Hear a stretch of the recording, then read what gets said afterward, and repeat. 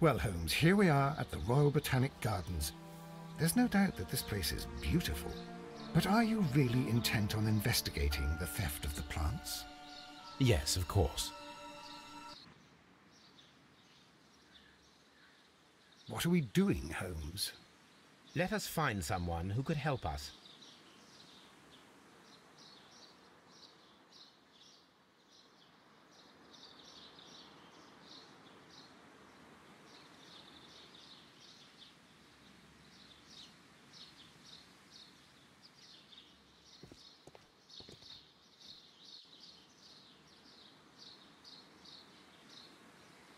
Don't touch anything else, is that clear?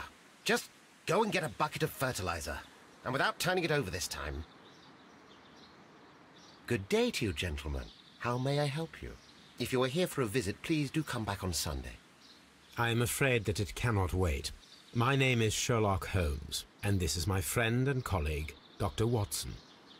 We are investigating the theft of plants that took place here 5 days ago. A remarkable collection, I believe.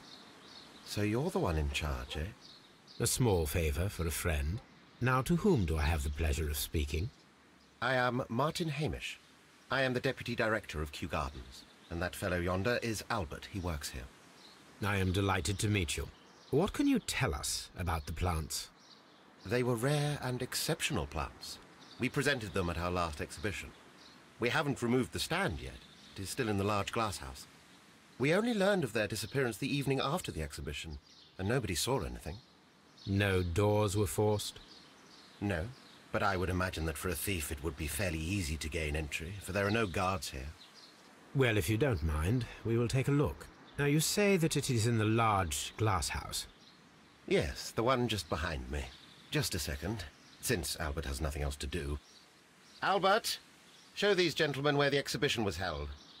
How many people work here?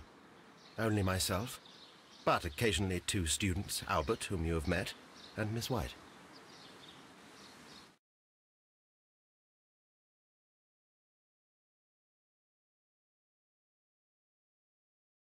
Here it is. This is the place where the stolen plants were exhibited. Thank you. Is there something the matter? Yes, there is. All right, the plants were valuable and rare, but it seems to me that the tragedy that took place here only 2 days ago has been entirely forgotten already.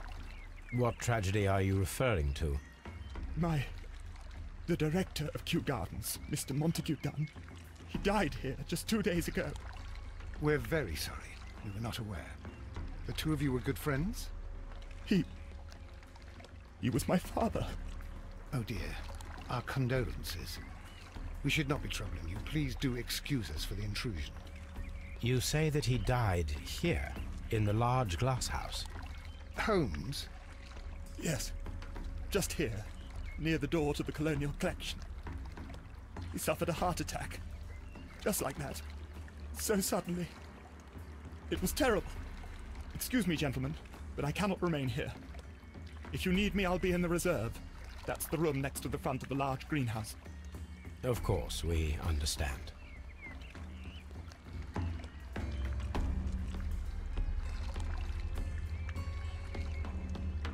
What should we do next, Holmes?